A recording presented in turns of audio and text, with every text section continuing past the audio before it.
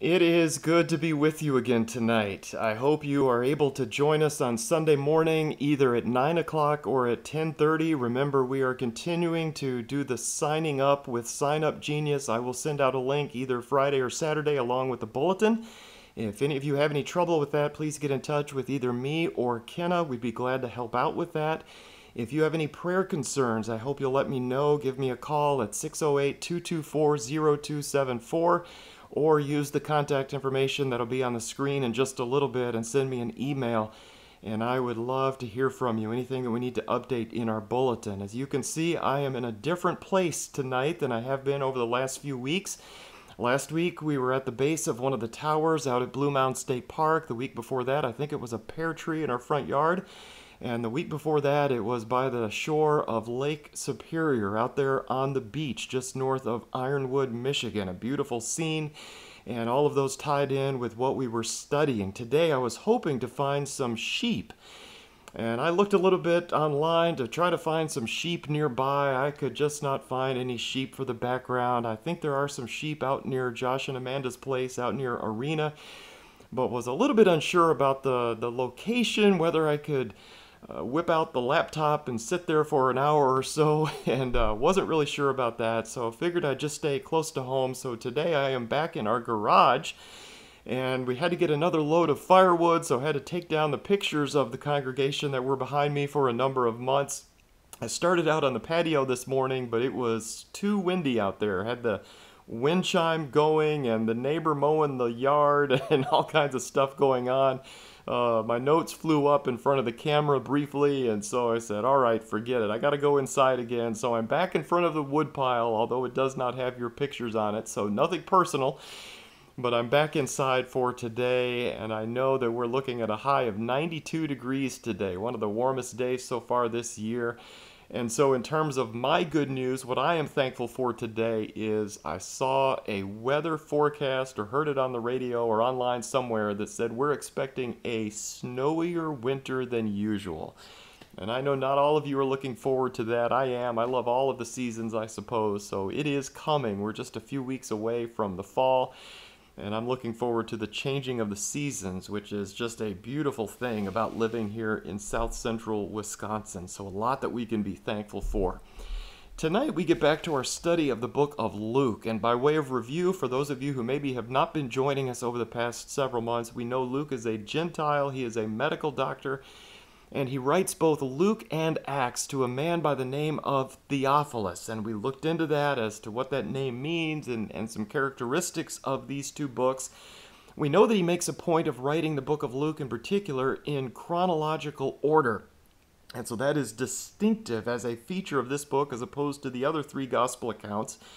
Luke also makes a point of including a number of people who were often excluded in the ancient world, especially the Jewish world. They were oppressed. Women, widows, Gentiles, Samaritans, as well as a number of sick. Last week we looked at Luke chapter 14, where Jesus once again heals a man on the Sabbath day. He then goes on to give the parable of the wedding feast. He teaches a number of important, very valuable lessons based on attending banquets, the idea of accepting the invitation, that struggle to find where to sit. And of course, many of the leading Jewish people were choosing the chief places. And so he takes that and he uses that to teach a lesson.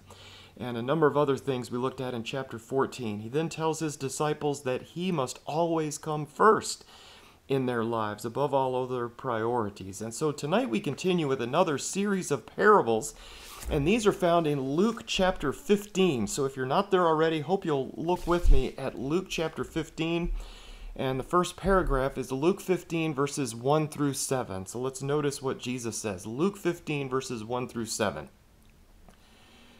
Now all the tax collectors and the sinners were coming near him to listen to him. Both the Pharisees and the scribes began to grumble, saying, "This man receives sinners and eats with them." So he told them this parable, saying, "What man among you, if he has 100 sheep, and has lost one of them, does not leave the 99 in the open pasture, and go after the one which is lost until he finds it? When he has found it, he lays it on his shoulders, rejoicing. And when he comes home, he calls together his friends and his neighbors, saying to them, Rejoice with me, for I have found my sheep which was lost. I tell you that in the same way there will be more joy in heaven over one sinner who repents than over 99 righteous persons who need no repentance. First of all, let's notice up at the beginning of this chapter, who is listening? We find that the tax collectors and the sinners were there. They were paying attention. We understand the tax collectors. They were hated by many people, as we've studied many, many times before. Even today, I'm guessing that most people who work for the IRS might not throw that out there the very first time they meet somebody. Obviously, it is an honorable profession, but many of us have some issues about paying taxes. Sometimes it's very complicated.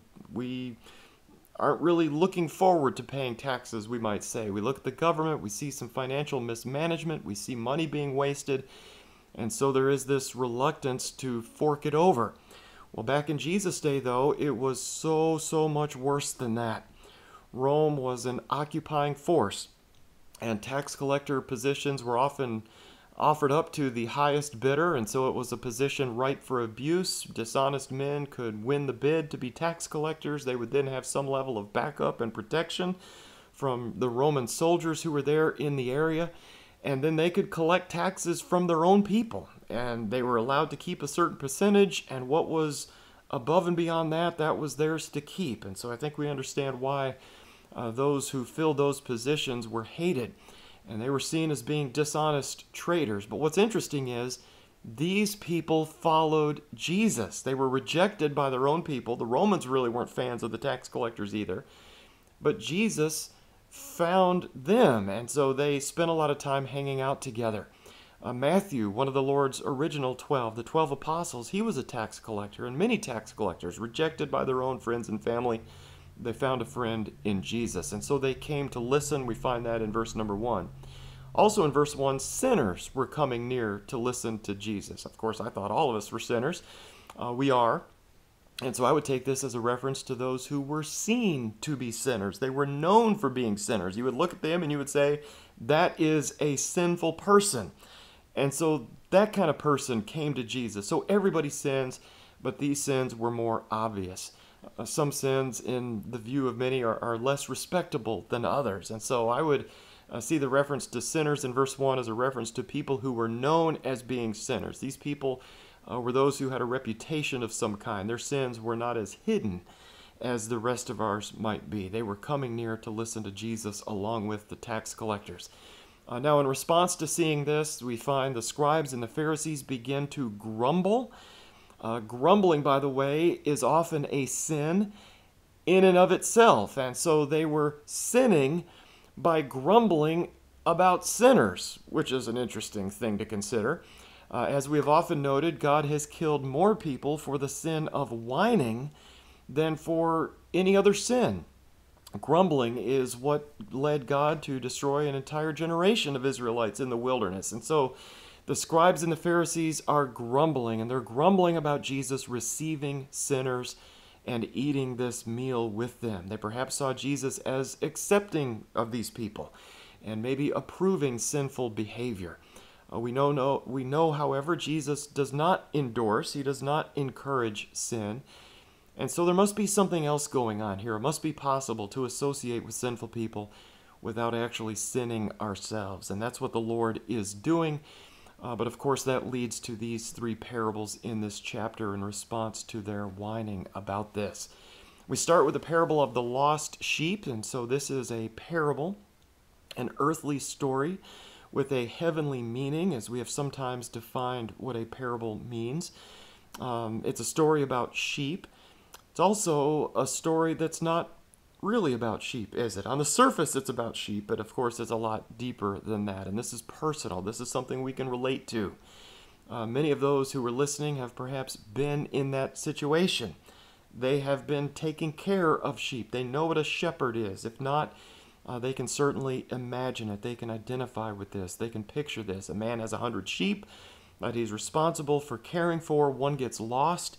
And so he goes out, he leaves the 99 out in the open pasture, and he goes and looks for the one who is lost until he finds it. Everybody would do this. This is not debatable.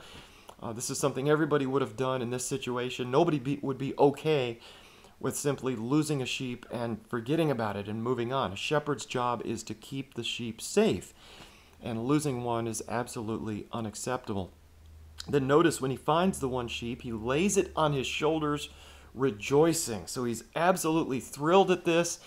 And then he comes home and he basically throws a huge party. He gets his friends and his neighbors together. He celebrates. And so in the first parable, the sheep wanders. It's not getting into trouble on purpose. This is not a rebellious sheep as far as we can tell here. But the sheep itself does play some role in getting lost. As I understand it, sheep will eat themselves right off the edge of a cliff. They eat, they eat, they eat, they eat, and then suddenly they have no idea where they are, and so they wander. It's not malicious, it's just something that they do. They have no real concept of danger or direction. That's why sheep need a shepherd. In verse 7, Jesus applies this parable. In the same way, he says, there will be more joy in heaven over one sinner who repents than over 99 righteous persons who need no repentance. In other words, Jesus as the good shepherd, he seems to be in the process of going out and looking for the one lost sheep. And this involves actually interacting with sinful people, doesn't it? In order to find the lost sheep, he needs to be out there among the lost sheep, tax collectors and sinners. So is he saying that the Pharisees and the scribes are the righteous in this story, that they have no need of repentance, that they're perfect, that they're saved, they don't need the Lord? I wouldn't take it in that way. And I say that because Jesus doesn't apply it in this way. He doesn't nail down every aspect of this parable. To me, the emphasis is not on the 99. The emphasis is on the one. That's the whole point of this parable. Anybody listening to this, I think, would have understood what the Lord is saying here. In response to grumbling about spending time with sinners, Jesus tells this parable about a shepherd spending time going after the one lost sheep. And so he is explaining his emphasis here. In a sense, he's defending himself. Not that he needs defending, but he's explaining what he's doing. So what does this look like for us? What do we need to learn from this? It means that as we live our lives, if we're going to be like Jesus, it seems that we need to make sure that we're living on purpose, interacting with those who are lost, living with the mission of finding sheep that are lost and bringing them back. In the process, we might not pay quite as much attention to those that we know are saved or who don't know that they're lost and don't care. When we come together for worship, if I have a choice, I might pay more attention to a guest or maybe to a wayward sheep. And we would do this because we're paying more attention to somebody who does not seem to be, who does seem to be in spiritual danger. And so if there's somebody who's lost and we know they're lost, it would be wise, if we're following the Lord's example here, to pay more attention to that person than we might pay attention to somebody else. I know it's very easy to live the Christian life primarily concerned about us while failing to be truly concerned about the lost or those in spiritual danger. It'll take focused effort, we might say, to do what Jesus does here. I want to spend time with people like me. Personally, I'd rather hang out eating pizza with my good Christian friends and laughing and joking together and letting my guard down and so on, when what I really need to be doing is spending time with those who are truly in spiritual danger. And that seems to be what we can learn here. That takes effort. It's uncomfortable, but this is what Jesus did. He spent time with the 12 apostles, yes, but he also made a point of putting himself in situations where he could reach out to those who truly needed it. And it seems like that's what we can learn from this. So that's the first parable here, the parable of the lost sheep. So let's move on. Let's notice Luke 15, verses 8 through 10, the second parable of something that's lost in this chapter. Luke 15, verses 8 through 10. Or what woman, if she has 10 silver coins and loses one coin, does not light a lamp and sweep the house and search carefully until she finds it? When she has found it, she calls together her friends and neighbors, saying, "Rejoice with me, for I have found the coin which I had lost." In the same way, I tell you, there is joy in the presence of the angels of God over one sinner who repents. So now we shift from a lost sheep to a lost coin. And one big difference is the sheep, in some way, participated in its lostness, didn't it? But the coin had nothing to do whatsoever with losing itself. With one, we might blame the sheep in some way, but here the woman is the one who loses the coin. In verse 8, the woman has 10 silver coins and loses one coin. Most of us know what it means to lose something. We don't intend to lose whatever it is, but we get distracted. We forget where we put something. We laid it down. We don't come back to it. We're careless in some way. And something that is important to us goes missing. We don't have too much background here, but some have speculated that this is perhaps a coin that was part of her dowry. Maybe a valuable coin that had been passed down in the family for several generations. And when it goes missing, she lights a lamp and she sweeps the house. She searches carefully until she finds it. We think about us losing something today. We lose our keys. We lose a cell phone. A certain person in our family has a special way of losing keys on a regular basis. In fact, early on in my marriage to this particular person, I made a special key rack and 5 or 6, probably half a dozen matching sets of keys so that when one went missing, another was ready to take its place. I made a little rack with the 6 spots on it and the sets of keys up there, and we burned through those sets of keys rather quickly. I was apparently enabling that behavior. We then for a while tried a little disc that goes on the keychain, and when you whistle, it would whistle back, and that worked really well until our kids found that they could set it off by screaming. And that did not end well. It did not have an off button. It eventually malfunctioned in the screaming position, and so we ended up putting it in the freezer one night. That's the only thing we could do to make it stop. Now car keys are a lot more expensive than they were 25 years ago. You can't go to Walmart now and get a new car key for $3. A new car key these days is $80 or $100 or $200 or $300. And we know what it means to lose something like that. Now we have a little it's a paired set of key fobs, I would say, and they're both kind of whistles. They beep in a particular way, and when you set one off, the other one goes off, and that's how we find our keys now. But pretty much, I think when the price of keys went up, we got a lot better at not losing keys around here. But we know what that means. We lose something important, we lose a cell phone, and we tear the house apart. We retrace steps, we dig under car seats, whatever it takes to find what's lost. And that's what happens with this woman. She loses a coin that is very valuable, it's very important to her, and so she tears the house apart until she finds it. When she finds the coin, notice she calls together her friends and her neighbors, just like the shepherd did. And so this is very much parallel to the previous parable.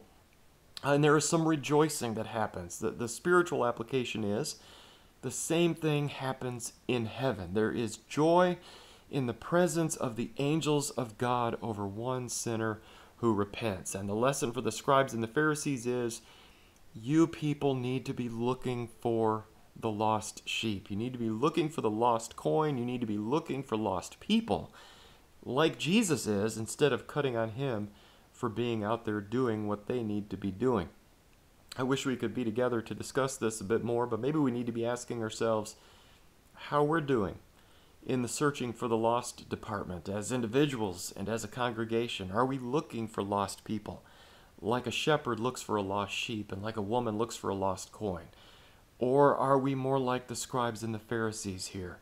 And maybe a better question is, exactly how can we be more like the shepherd and the woman in these two parables? What can we do to reach out to the lost more effectively? What can we encourage each other what can we do to encourage each other to stay strong?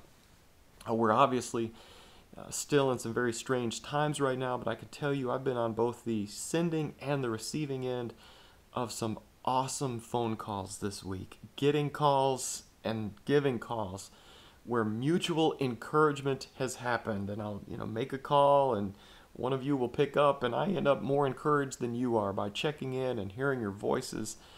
And there is a huge value to that, especially during these strange times. There are some of us who haven't seen each other for 5 or 6 months now, and that's hard. And some of us, in a sense, are spiritually in danger, and there is some discouragement that's creeping in, and we need to be aware of that. We need to keep up with each other. We need to go looking for each other in these difficult times. And even in a socially distant kind of way, I would suggest that just a simple phone call can do a whole lot of good. I'm sure there are other things we can do, but being Jesus might be different for each and every one of us. And so we'll need to continue to brainstorm, and really it's up to us. We're in this together, and it's just us. No other church is going to come and check on us. It's as the Four Lakes Church of Christ, we are responsible for each other. So here the big picture is there is rejoicing when what is lost is found, unlike the scribes and the Pharisees who are whining about the lost being found. We do not want to be like that. We want to be like the woman. We want to be like the shepherd. All right, let's move on to the third and final parable in this chapter, Luke 15. Let's start with verses 11 through 16. Luke 15, verses 11 through 16. And he said, "A man had 2 sons. The younger of them said to his father, 'Father, give me the share of the estate that falls to me.' So he divided his wealth between them, and not many days later the younger son gathered everything together and went on a journey into a distant country. And there he squandered his estate with loose living. Now when he had spent everything, a severe famine occurred in that country, and he began to be impoverished. So he went and hired himself out to one of the citizens of that country, and he sent him into his fields to feed swine. And he would have gladly filled his stomach with the pods that the swine were eating, and no one was giving anything to him." So we've moved on from a lost sheep and a lost coin to a lost son. We have a man with 2 sons, and the younger of the 2 sons wants his share of the family estate. Some of you may remember Gerald Frump. Gerald came to Madison a number of years ago to tell us more about Schultz Lewis Child and Family Services. That's a Christian children's home down in Valparaiso, Indiana, and he preached on this passage when he was here, and it's been many years. But in that lesson, I remember he made the point that the youngest son was basically saying that he wanted his father dead. And I'd never really thought about that before, but if a son comes to his father and demands the family inheritance, that's basically what's happening, isn't it? If we make out the family will, and one of our children comes and says, "Hey, I want this to go into effect right now," that's a kid we need to keep our eye on, isn't it, as parents? And I'd never thought about that before. But that's what's going on here. Normally in those times, the oldest child would get twice the share of the inheritance than any of the other children. And so in a family with 2 sons, as this appears to be, the oldest would get 2/3 and the youngest would get the remaining 1/3. And so the youngest son was most likely asking for 1/3 of the family estate, which is probably a huge figure, especially for this family when we think about the family having land and servants and crops. And so this is most likely a huge figure. Even at this point, very early on in the story, with all that we know right now, everybody listening would recognize this as being a bad son. This is not good if your son demands the inheritance in the way that he has. What amazes me here is that the father grants the request. That's strange to me. I don't understand this. If I'm still alive, I don't understand how I can give 1/3 of my estate to one of my children when I'm still farming the land and living in the home and so on. And so as a dad, I'm thinking this is one of those no moments. No, you can't. We're not dead yet to begin with. I mean, this is what I would think. Nevertheless, the father in this story very graciously, in a giving kind of way, apparently shifts some things around and basically pays off the younger son. He allows his son to leave. He doesn't make him a prisoner at home, but he gives him the money. He allows him to go. I would also point out that when the father divides his wealth between them in verse 12, some of you may have a better translation or maybe a footnote on the word wealth. The word translated wealth literally means life. It is the word bios, as in biology, the study of life. And the idea is the father's wealth represents his life. He divided up his life. He gave him his life. And so this is everything that he's accumulated after a lifetime of hard work. It all boils down to this.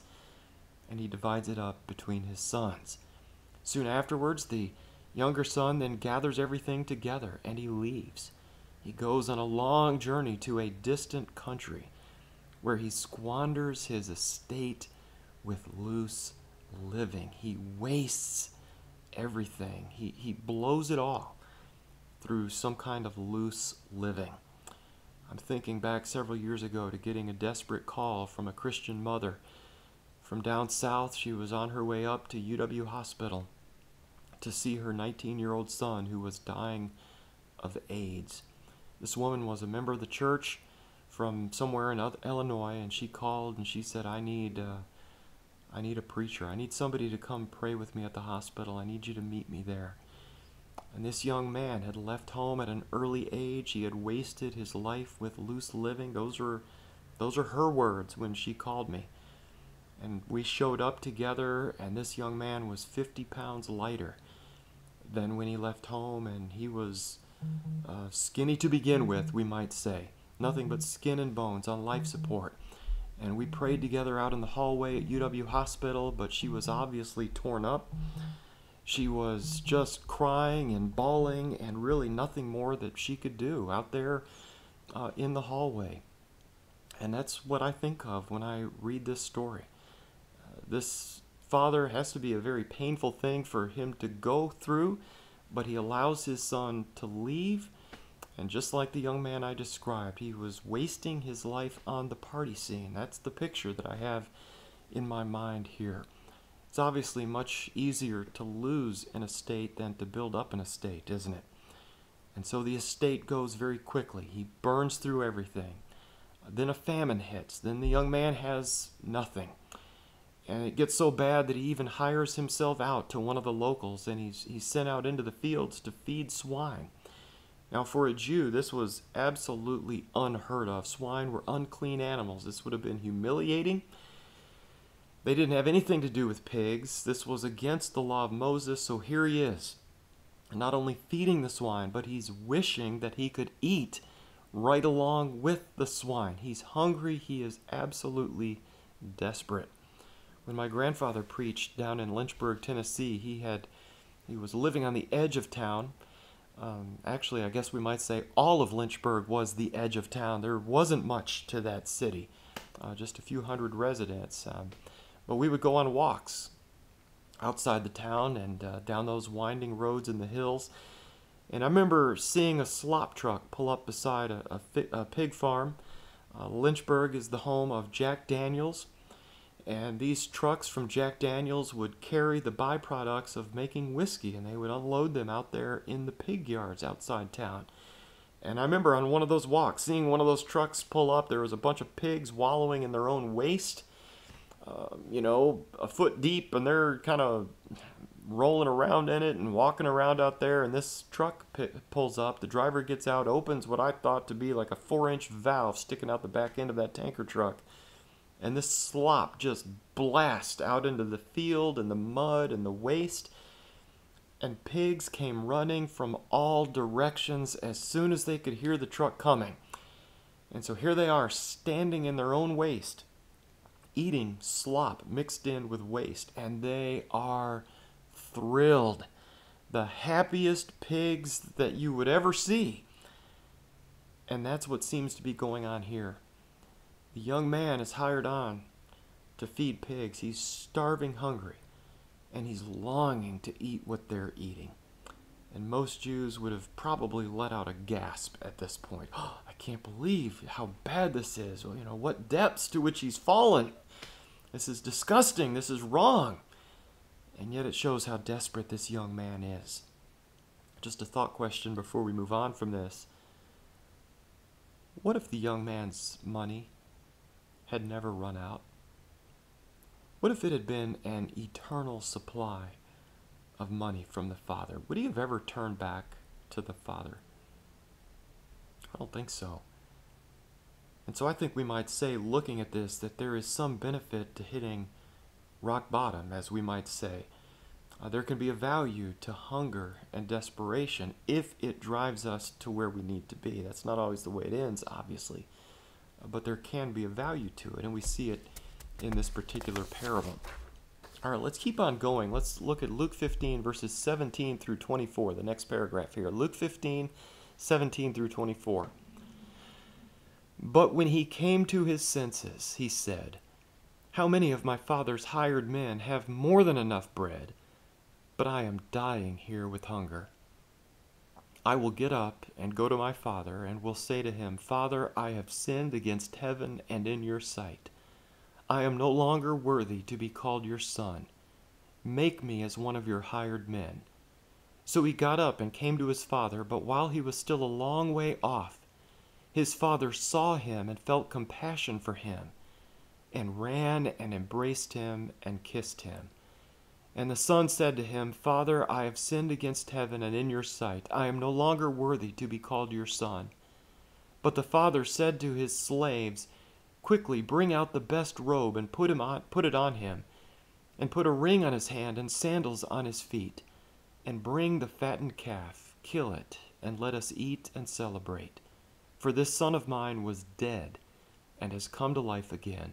He was lost and has been found.' And they began to celebrate." Obviously, verse 17 is a turning point in this parable as the young man comes to his senses. He comes to a point where he's desperate and has nowhere else to go, nothing else he can do. And he suddenly realizes that his old life wasn't really that bad after all. Notice also he's thinking about his father. If this had been a bad father, if his father had been unloving, he would have never returned. But as he's away from home, he remembers his father in a good way.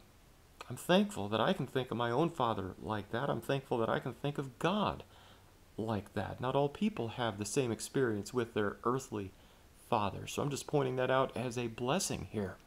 He realizes that his father's hired men have more than enough food, and here he is dying of hunger, and so he decides to go back to his father.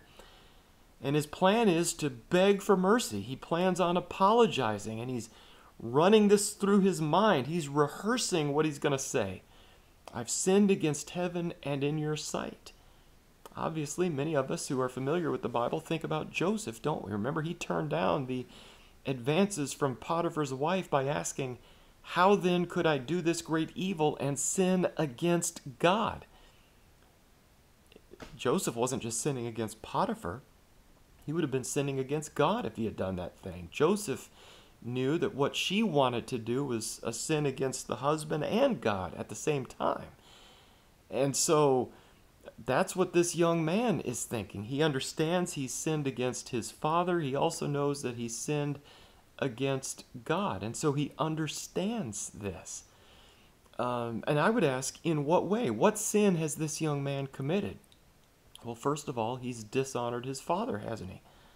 That's in the Big Ten. That's in the Ten Commandments, isn't it? The fifth commandment is to honor your father and his mother. This man has dishonored his father. But then secondly, he's also squandered his estate with loose living. And so any number of other things we could add in here.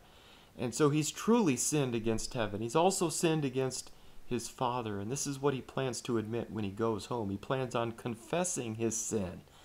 He also plans on offering himself as a servant. "Make me as one of your hired men. I'm unworthy to be your son anymore." Notice, this is a real apology, isn't it? This is the real deal. He's not faking this. These are his real thoughts. This is what he's feeling. Sometimes when people try to apologize, I've found that it comes off often more as an explanation than an apology. "I'm sorry for hitting you. I'm sorry that your face was in the way when I swung my fist," is the way some apologies come across. We refer to that as a non-apology in our family. But that's not what we find here. There's no explanation. There's no reason given. He simply apologizes. He's truly sorry for what he's done. So he heads toward home. But notice his father sees him coming when he's still a long way off. What does that tell us? His father is apparently out there on the front porch waiting for his son to come home. His father has the attitude Jesus has toward the lost. He's looking. He's not just minding his own business, going about life, but he's out there, he's looking, scanning the horizon for a familiar face. Not only that, but his father runs and embraces him and kisses him. I see this as a running, hug, kiss, tackle, all in one. The father runs out there and falls upon his son. However, he never gets around to offering himself as a servant, does he? The son doesn't. He doesn't. Those words don't come out because his father interrupts his planned statement of remorse by telling the servants to go quickly, bring out the best robe, put it on him, put a ring on his finger, on his hand, put sandals on his feet, bring out the fattened calf, kill it, so that we can party, so we can celebrate. Because this son of mine was dead, has come to life again, was lost, and has been found. And this is where Jesus ties this story into the other two in this chapter. They celebrate. There is rejoicing when something that was lost is now found. By the way, I don't know whether you noticed this, but as far as I can tell, the father never says anything directly to his son, does he?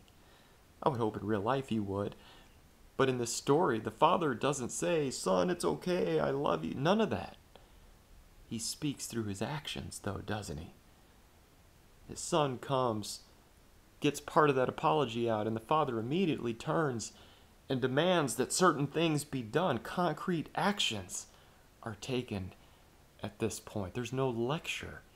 There's definitely no "I told you so" here, is there? Of all people who know what sin is, it's the son. He understands this. There are times when we do need to explain sin, when people don't care or don't know. This son knows. And so the father responds with this welcome home. The son returns, and the father immediately gets the ball rolling to have this huge celebration. Just a note on the ring in verse 22, some have suggested that this was the family signet ring, which is basically like a signature back then. And so in a sense, this was almost like giving the young man full access to the family's finances. Again, even though he blew his 1/3 of it, it's saying, welcome back, and here's the checkbook. Here's the family debit card, we might say today. If you had the family ring, you had the ability to buy and sell and do business on the father's behalf. And so he's welcome home in a full and comprehensive way. Also notice the reference to sandals. As I understand it, slaves went barefoot back then. Only the family would wear sandals on their feet. Back during the days of slavery here in the United States, a dark time in our history, slaves noticed this reference, and they had a song they would sing in worship, referring to all of God's children having shoes.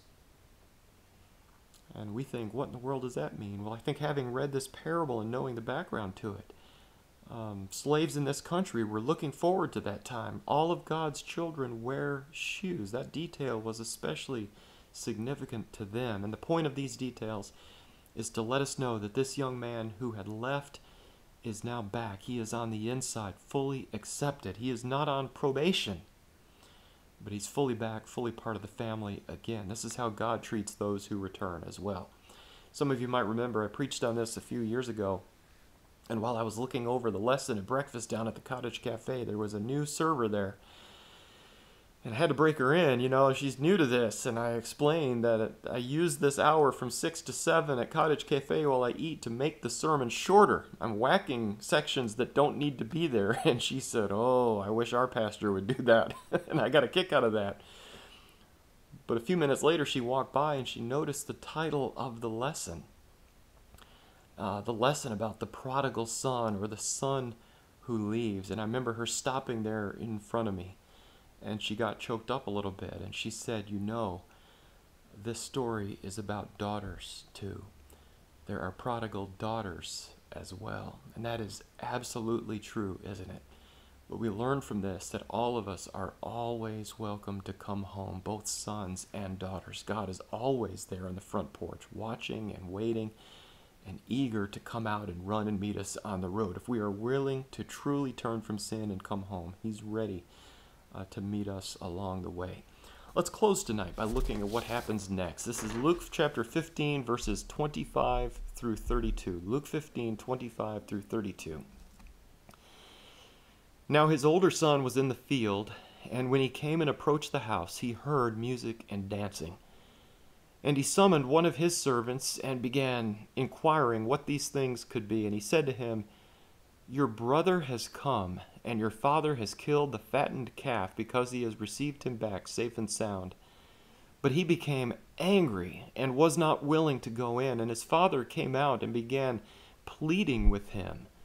But he answered and said to his father, "Look, for so many years I have been serving you, and I have never neglected a command of yours, and yet you have never given me a young goat so that I might celebrate with my friends. But when this son of yours came, who has devoured your wealth with prostitutes, you killed the fattened calf for him."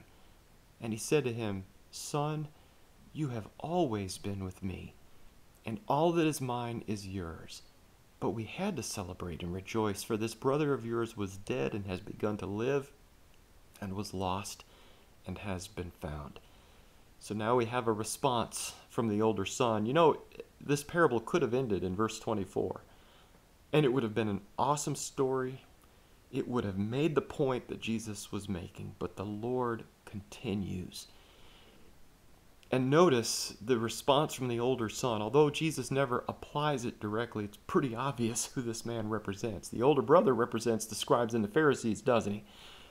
He comes in from the field after working all day, apparently, and he hears this celebration, so he talks to one of his servants. Notice, he's got his own servants. And so he talks to one of his servants. He finds out that his younger brother has returned. However, he gets angry, and he refuses even to go in. And so his younger brother has returned from a distant country, a long distance, and now the older brother, he isn't even returning from the field. He won't even make that little trip to go in and meet with his father.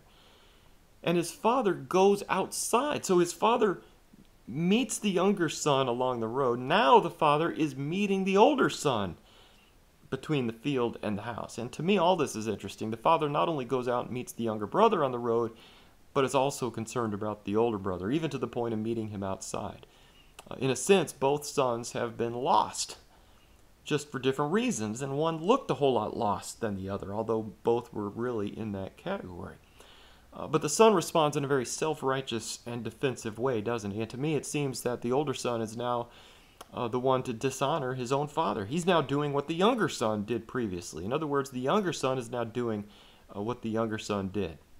He's condescending. He's demanding toward his own father. He starts out with the word, "Look."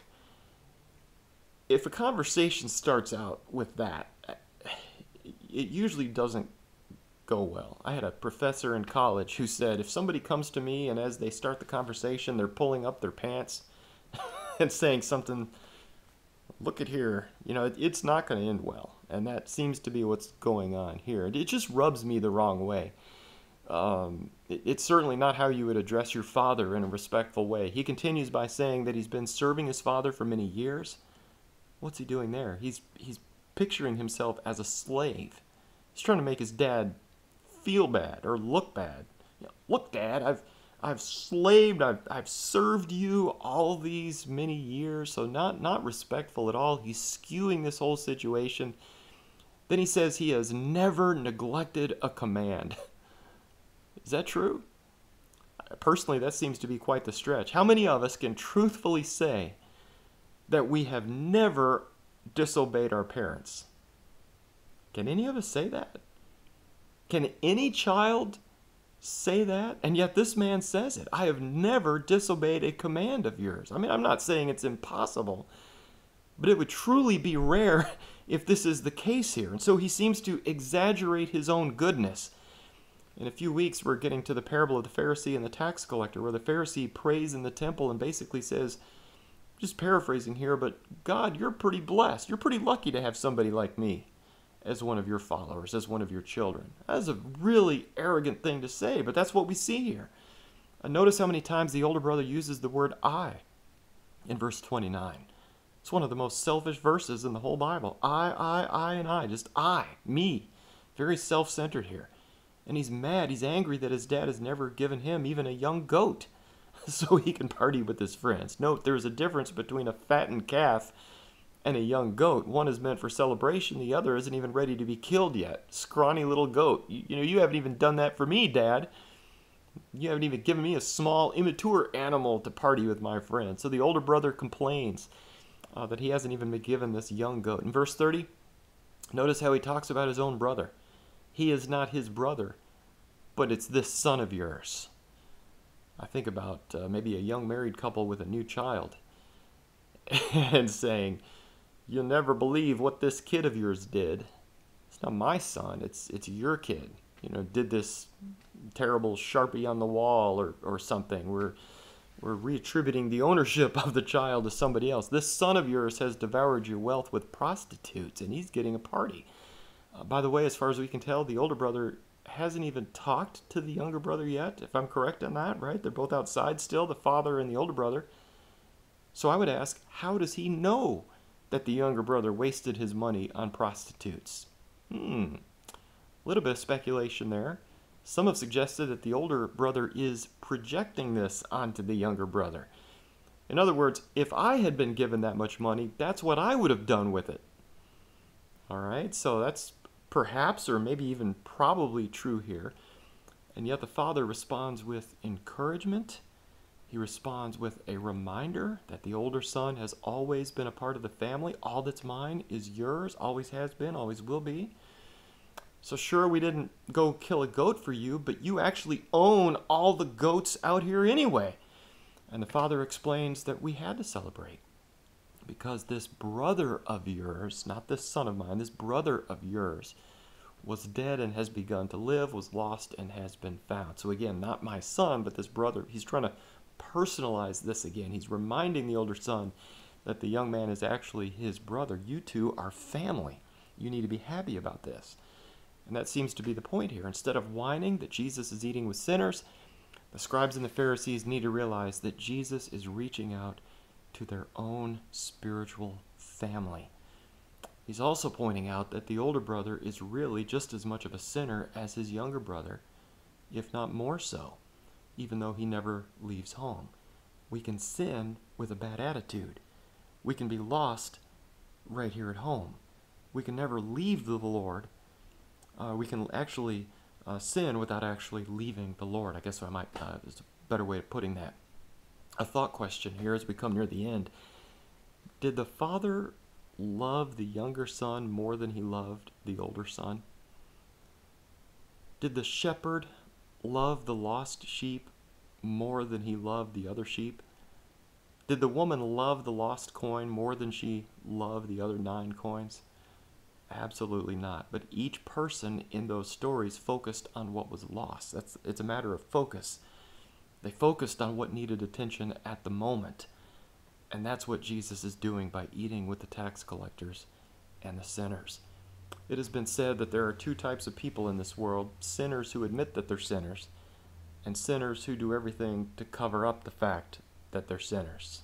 And I think we see both of these in the parable of the lost son. The younger son admits it and comes out on top. He's the one we want to be like. The older son is the one who refuses to admit it. I know we focused on the impact these 3 parables would have had on the scribes and the Pharisees. Jesus told these stories in response to their grumbling, so these are focused at them. But I would also ask, what kind of impact would these stories have had on the sinners that Jesus was eating with here? Imagine being a tax collector. Imagine being a sinner. Imagine being a former prostitute sitting down eating with Jesus here. And imagine hearing these stories about searching for a lost sheep and a lost coin, and a father welcoming home the lost son. And then imagine being the sheep and the coin and the son in these stories. I would imagine that this would have been very encouraging. And that's where we leave it tonight. So I'm thankful for your good attention tonight. Thank you for being with us either online or on the phone. Be sure to send me any prayer concerns, anything we need to be remembering in our bulletin. And then next week, let's come together on September 2nd and be ready to study Luke chapter 16. Just an awesome chapter. I'm looking forward to class next week. It's hard to believe that next Wednesday is already September 2nd. Where has the summer gone?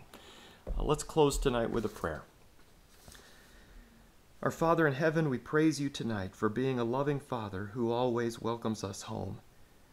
You are the good shepherd who goes looking for the one lost sheep. Thank you for making us a part of your family, whether we've been in your house for many years or whether we've recently returned. Thank you for your love and grace and your mercy and forgiveness. All of us have truly sinned against heaven and in your sight. We pray that we might pay more attention to those who are lost, that we would go looking, that we would reach out, that we would search, that we would welcome all who return. We pray that you would continue to forgive us just as we forgive those who sin against us. As we look at the pain and the chaos that we see around us in the world right now, we pray that you would protect our hearts, that we would not get discouraged or disillusioned by what we see happening around us, but that we would always do what is right. We've learned tonight that we can sin not only in the things that we do, but we can also sin with a bad attitude. And so we pray, Father, that our hearts would be pure, that we would love you first above all others, and that we would love our neighbors just as we love ourselves. We ask a special blessing tonight on those in positions of authority. We pray that you would bless our president, our governor, the mayor of the city of Madison, and all others who have the power to execute justice. We pray that we might be able to live quiet lives in all godliness and dignity, just as you have instructed us to do. Tonight we also pray for teachers as they make last-minute preparations for the new school year. We pray for students as they go back to learning during these uncertain times. We pray for our college students that they would have a safe and profitable semester. For Tabitha in Tennessee, for Spencer in Kentucky, for Catherine and Maya and Elijah here in Madison. We come to you with these requests, both thanking you and praising you in the name of Jesus, your Son, our Lord and our Savior. Amen.